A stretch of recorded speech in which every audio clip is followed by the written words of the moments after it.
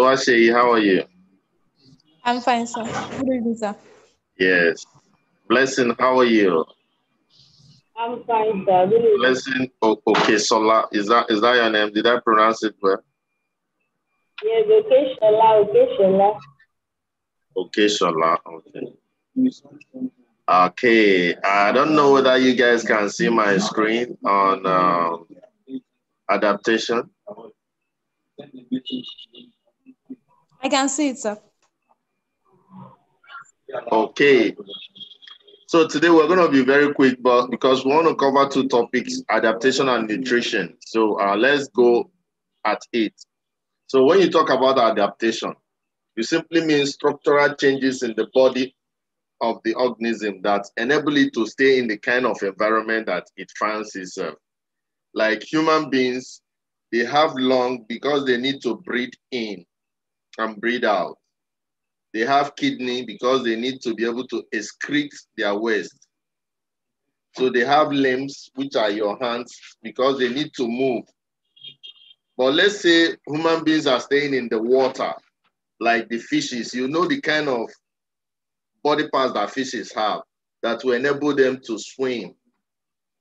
So the morphology, the structure and behavior and function of the body parts of organisms are in relation to the environment where they find themselves in.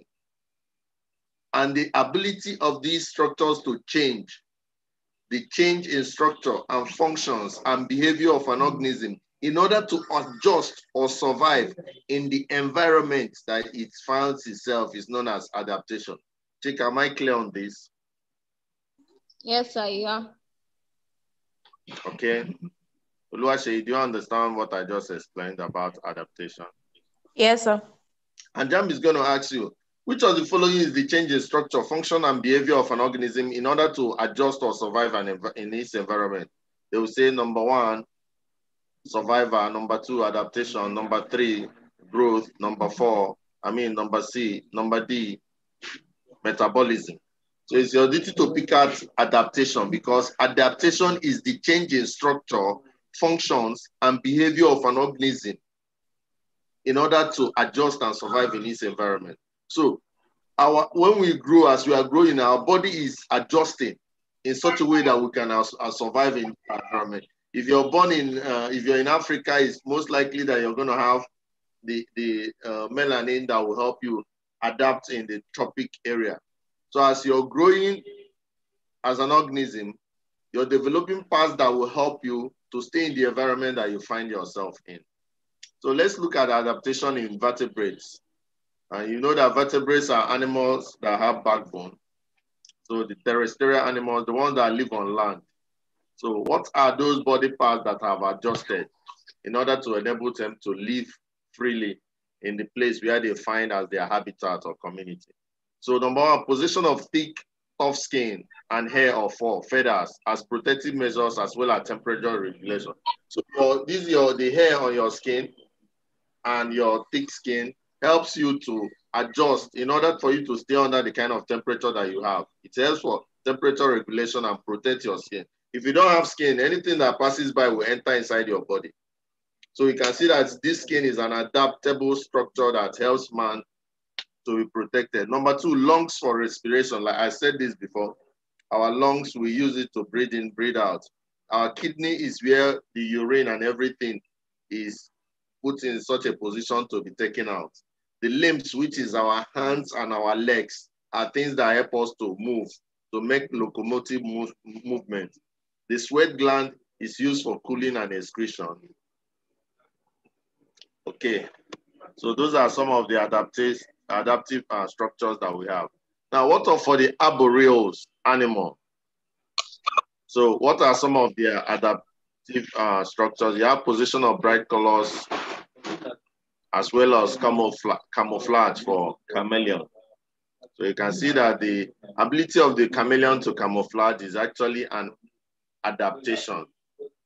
Position of wings to fly, presence of hollow bones to make room for lightness. So you see all these birds that fly, their bones are hollow. There's nothing inside their bone. So this enables them to be light. They are light. That's why they can easily fly because their bones are hollow and light. They don't have big body mass like terrestrial animals that have to walk on the face of the earth. Then they fly because their body is adapted in such a way that it enables them to fly easily. And that is the importance of adaptation. So position of strong flight muscles and tendons. So they are the body parts that they use for the flying, they have very strong muscle and tendon to enable that. Position of powerful limbs, claws, tails for climbing and piercing, e.g. birds, monkeys, and baboons. The Fs, whenever you hear the word Fs, F simply stands for the birds. So the Fs feed mostly on concentrated fruit grains in order to have enough energy to fly. You know, the birds fly, long distance fly. So they eat a lot of food grain. And position of streamlined body for easy flight. So the way their body is also, the shape of their body is streamlined in order to help them to move faster. Now, so what are the adaptive structures of aquatic animals? Animals that live in water. You remember, we've looked at two types of animals before now: terrestrial, that walk on ground; arboreal, that stay up trees and fly. Then now we're looking at aquatic, the animals that live inside water. So number one is the position of streamlined body for movement. If you see your fish, you see the way your fish is, so that it can easily swim. That's why anything you're building that you want to, your submarines, they have to resemble fish so that they can move inside water. The war submarine and the nuclear submarines, you see, they are built in such a way that they will look like fish so that they can move in water. So some have dark upper parts while their lower parts are lighter in order to blend with this sky camouflage when viewed from below. The position of slimy body for easy movement as well as protective measures. Position of gills. You know, gills, that's what the fish is used for respiration, or respiratory trumpets for respiration. Position of lateral lines to dictate vibration, and position of fins and webs for easy movement. Presence of suckers or hairs for attachment. So those are the most important adaptive parts of the various animals that we've looked at. The root is an organ of a plant that typically lies below the surface of the soil. However, roots can also be aerial or aerating, that is growing up above the ground or especially above water. Furthermore, a stem normally occurs below ground. It's not exceptional either, okay? Therefore, the root is best defined as non-leaf, non-node bearing parts of the plant. However, important internal structural differences between stems and root, okay? So the roots and the stems, very, very important for plants in enabling them to stay and pass nutrients from one part of the plant body to the other, okay? So with that, we get to nutrition immediately. So we just looked at important parts of adaptation. So let's look at nutrition. Who can tell me what nutrition is? Chika, can you help me with what nutrition is?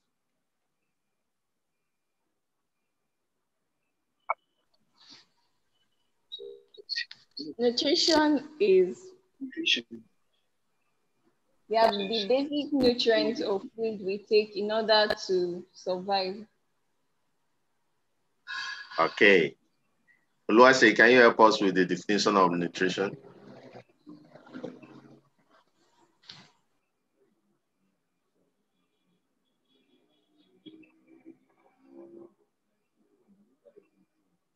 Oluwase, are you there? Yes, sir. If you're already looking at my slide, you already see this definition. So take it. I'm trying to remember my definition. Okay. Nutrition can be defined as a process by which food is taken by living organisms in order to supply the nutrients required for continuous metabolic reactions going on in the body. Fantastic. That is what nutrition is. That's the exact definition of nutrition. The process by which living organisms take in nutrients they take in food in order to supply the nutrients needed for body metabolism, needed for growth, needed for repair of worn-out parts. That's what nutrition is. So whenever you take food in the morning or in the afternoon, you're doing what we call nutrition. That's why people take it as a course in the university to study it, so that you get the right type of foods. You get your carbohydrates for energy, your protein for repair of worn-out parts, your vitamins, your nutrients, all the different types of food that you need in order for your body to perform well. So taking in food in order to supply these nutrients is what we call nutrition. So living things feed or take in nutrients for survival. The mode of nutrition varies from one organism to the other, but each possesses features of adaptation that will enable it to feed. So when we talk about modes of nutrition, we simply say that mode of nutrition is the way that you get the food. So are you getting the food on your own? We call it autotrophy. If you're manufacturing the food by yourself, call it autotrophy. So that is what plants do. Plants manufacture their own food because they have what we call chloroplast, chlorophyll. They have chlorophyll that enables the synthesis of food using photosynthesis through light. So we call them autotrophs. But once you cannot manufacture your own food by yourself, we call those ones heterotrophs. So we're going to be looking at these two modes of nutrition. It's either you can do your own food by yourself, in which case you are known as autotrophs, or when you cannot do your own food by yourself, in that case, heterotrophs. Okay. So nutrition is the supply of food to the cells of organisms in order that they can grow, as well as repair and replace worn-out tissue. So that's what food helps you to do. Food is what helps you. If you're not eating, you cannot be growing well. And when you have injuries, your injuries will not heal. So when we say replace or repair worn-out tissues or cells, it simply means that once your tissue or cell is having problem, maybe you have an injury, the food you are eating will help you to heal faster. Chick, are we clear on this? Yes, sir. Oluwase, are you getting me? Yes, sir. Blessing, are you understanding this?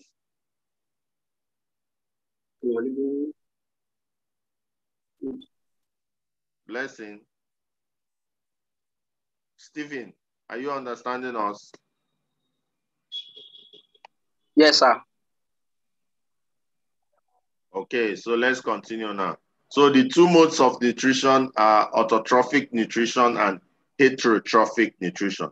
So autotrophic mode involves those organisms that can manufacture their own food from simple inorganic materials. Those organisms are normally green plants. Chika, what did I say? Which kind of organisms are always classified under autotrophs? Green plants. Green plants, because they have the ability to use the chlorophyll to synthesize their own food using sunlight. So they are known as autotrophs. So these autotrophs, they can be using what we call chemosynthesis. In that case, these organisms obtain energy by oxidation of chemical substances. Examples of organisms that use chemosynthesis are the sulfur bacteria that oxidizes sulfur to tetraoxosulfate acid. Then we also have the nitrogen bacteria. The nitrosomonas oxidizes ammonia or its compound to diosonitrate. Then we have the ion bacteria that oxidizes ion from ion 4, ion 2 to ion 3. Then we have, after these autotrophs that undergo what we call chemosynthesis, we also have another type of autotrophs that do what we call holophytic nutrition. So this is carried out by all green plants through the process of photosynthesis. So if you are an autotroph, that means you produce your own food by yourself. So either you're doing it by chemosynthesis. In that case, you're obtaining your food by oxidation of chemical substances, or you're doing holophytism. In that case, you're using your green chlorophyll to synthesize food using photosynthesis. So Oluwase, tell me the two types of autotrophic nutrition that you know. chemosynthesis and holophytic nutrition. Good. Chemosynthesis and holophytic nutrition. They are the two types of autotrophic nutrition. I would say that autotrophic is when you manufacture the food by yourself. So if you're doing it by oxidation of chemical, it is called chemosynthesis. But if you're doing it from green plants, we call it holophytic nutrition. Okay, let's keep going. So now let's look at the next type of nutrition. We say there are two modes, either autotrophic or heterotropic. Auto is when you're doing, but hetero is when you're feeding on other organisms that have used autotrophy to get the food. So heterotrophic nutrition, all animals like me and you, we don't manufacture our food by ourselves. We have to eat green plants. We have to eat another animal. You understand? So we are all classified under heterotrophic nutrition. So all animals, fungi, protozoa, and some bacteria depend directly or indirectly on the autotrophs for food. So we depend on plants. Plants manufacture their food by themselves. We cannot manufacture. So that's why we go and eat plants. We go and eat cassava. In order to get our nutrients, we eat cassava. We eat egusi soup. We eat amala. All those things, they are from plants. Because we cannot use photosynthesis and get our own food. Go and eat them in order to get energy and food. So it's not only us animals. We also have fungi, protozoa, and some bacteria. We depend on autotrophs. We depend on plants to eat.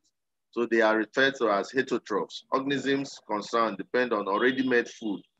Examples of heterotrophs are saprophytes. Saprophytes are things that feed on dead remains of plants and animals. So those organisms that feed on dead remains of plants and animals, they are known as saprophytes. Example is rhizopus, mucor, fungi, bacteria. All these, they feed on dead plants. And when they do it, they release extracellular enzymes. Now, the second group of heterotrophs are known as holozoics. And this is what the place where animals are classified. We don't feed on dead remains of plants and animals. The organisms that feed on dead remains, they are known as saprophytes. But we that eat complex food, anything, we can eat on anything. Human being can eat plants, we can eat animals, we can eat cake. Some people even eat human being. So holozoic, they eat complex organic food. And they are divided into herbivorous if they are feeding on plants, carnivorous if they feed on flesh, then omnivorous if they feed on both flesh and green plants. So a good example of omnivorous is human beings, because we feed on both plants and animals. Carnivorous are those that feed on flesh alone. Example is dog, cat, lion. Lion can only feed on flesh, fresh ones. Then herbivores are those animals that feed on green plants, e.g. fish, goats, and cows. So we also have what we call predators. So predators are those organisms that feed on other smaller organisms. That is, they depend on other smaller organisms for food, and they call them prey. E.g. hawk that feeds on small birds, or snake that feeds on rats. All these are known as predators. Those things they feed on, they are known as prey. Okay. So there are also another group known as symbionths. So symbionths are two or more organisms that have beneficial association. Examples as in the fact that mode of feeding, e.g. legumes, noodles, and nitrifying bacteria, they have what we call symbiotic relationship. You give me, I give you. Call it symbiosis. You give me, I give you. So that's what legumes and bacteria are doing. We also have the light chains, the fungus and archaea, and we have the sea animals and the hermit crab. So all these, they have what we call symbiotic relationship in terms of their feeding. This organism is feeding from this organism. This organism is also feeding from this organism. But we have another mode of nutrition called parasitism, where organisms that live in. If the organism is living inside another organism, we call it endoparasitism. If it is living on top or outside the other organism, we call it ectoparasitism. So that organism that is living on either inside or outside of it is known as the host. And it's staying, that organism is staying on the host in order for it to get food and shelter. And sometimes, most times, it causes disease or harm to that organism. So when an organism, parasite, living in a host, eating from that host and staying there as a shelter, but still causing disease to that host, call it parasitism. So examples is the body louse, the bed bug, the flea, the tick, the aphids. All these are ectoparasites. Then we have the plasmodium, the guinea worm, hookworm that stays in your stomach, eating your food there and causing you to have stomach pain. It's a parasite. So they are known as endoparasites. Lois, do you understand these parasites and symbionts? Yes, sir. So tell me, what kind of relationship will you want to have with your friend? Is it symbiote or parasitic kind of relationship? Which one is preferable? Symbionth.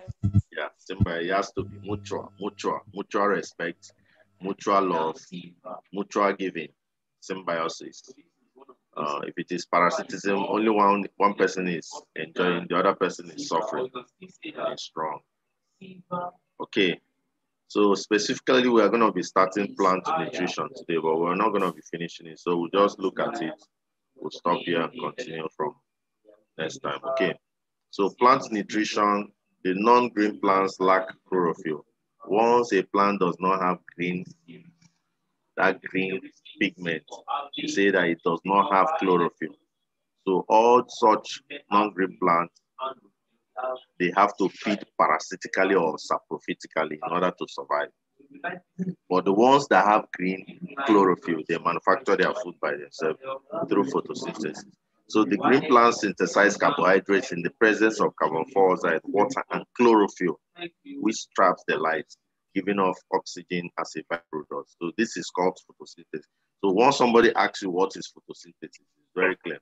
So photosynthesis is the process by which green plants synthesizes carbohydrates in the presence of carbon dioxide, water, and chlorophyll, giving off oxygen. So you can see the reaction here.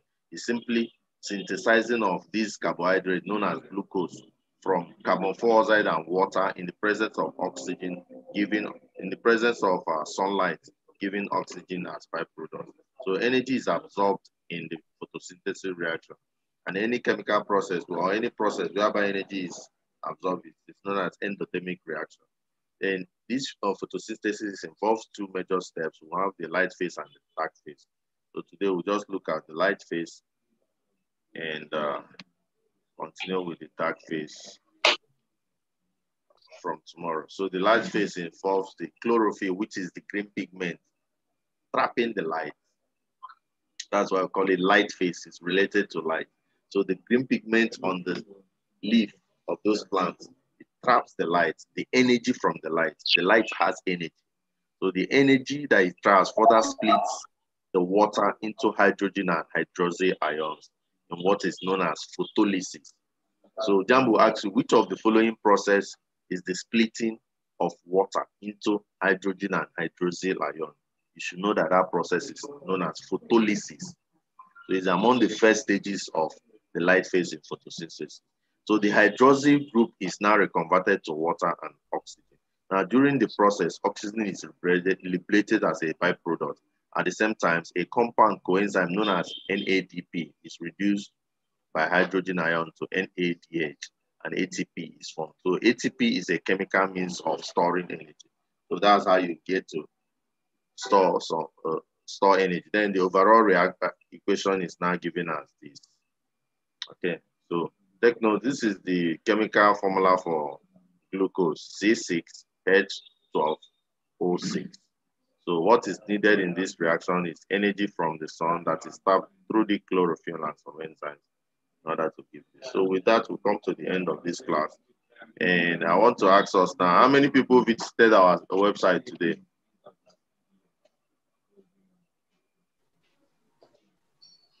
Yes, I did. Okay, did you see new courses? Can you tell me the new courses that you saw?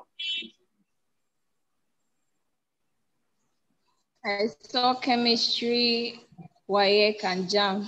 That is the one for experts. Okay. Okay. Are you guys seeing my screen now? Yes, sir.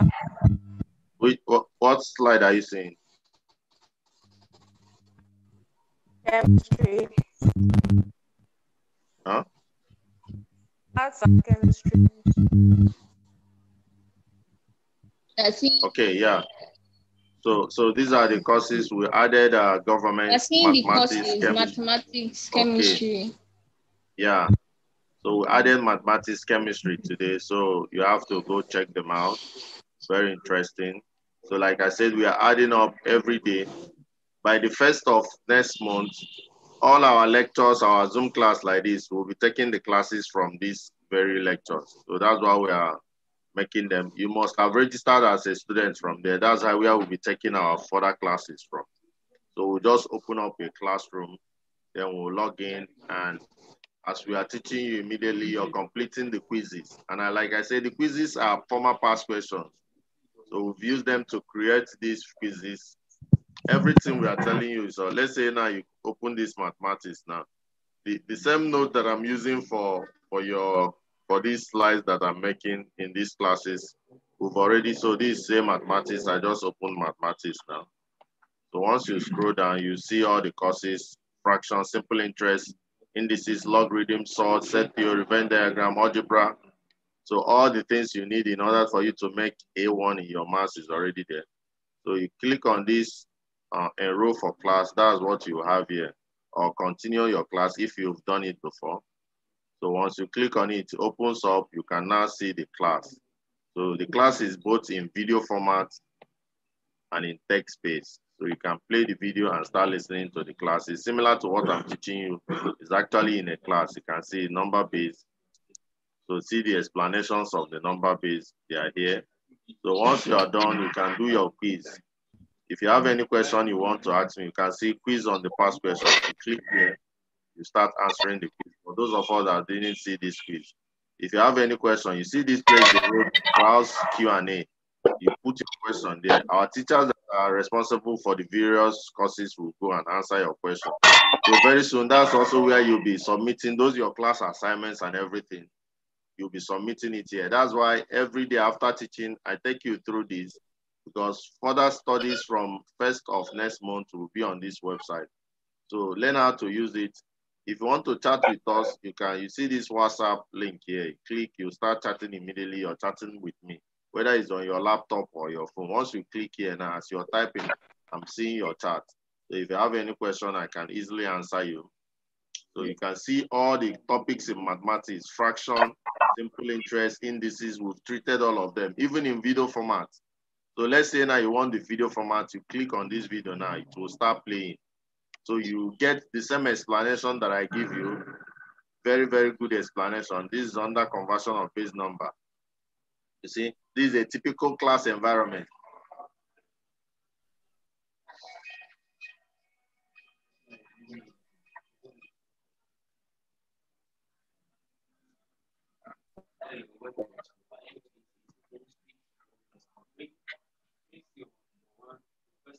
Chika, did you understand the what I'm explaining now?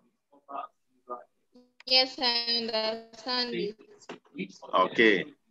So you use this platform, all the courses that are in your JAMB curriculum, your JAMB syllabus, we'll be treating them one by one. So all of them are here. Once you finish anyone, you do the quiz. You will see the quiz there. You answer it. Can you see quiz from past question? You click on it. Once you do the quiz, I will see your score. So once I tell you to do a quiz, I don't need to be with you there. I will see your score. As you're answering as a student, I'm already seeing it from here, from the back end. So those are what you are going to do. Like I told you guys, you're supposed to score 9A1 in your WAEC. That's what you're supposed to score, 9A1 in your WAEC, your JAMB 300 and above. So the only way you can make this score is by making sure that you're watching all these videos, doing all the quizzes, and asking questions. Once you have questions, this browse Q&A, you tap there, you type in your question. Once you type, you submit to me. You can see here, ask question. If you want to ask question about base number, you simply come here, type base number. So once you type your base number, you come here, you tell us the problem. You can say convert, then you state 876 base 7 to a number in base 8. So you can ask this. Once you ask this, you can submit the question. So once you submit the question, we will see it here. Our teachers will work on it and give you the answer. So that is how you're going to be working. You see all of them conversion. If you click on fraction, this fraction now, if you click on the fraction video now, you'll see now, it will open now, okay? So you can see the fraction video is open.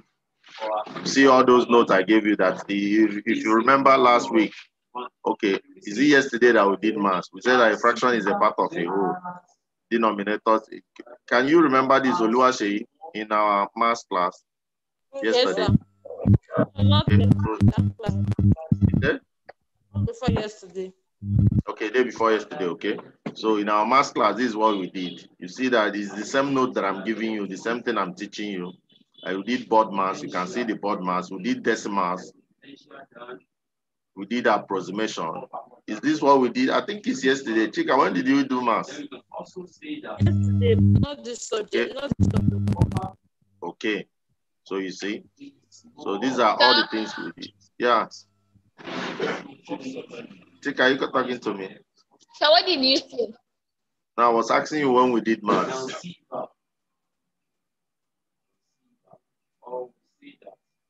Was it yesterday? So you can see how they explain fraction, 3/4. Oh, please. Figure. Yeah. Yes, sir.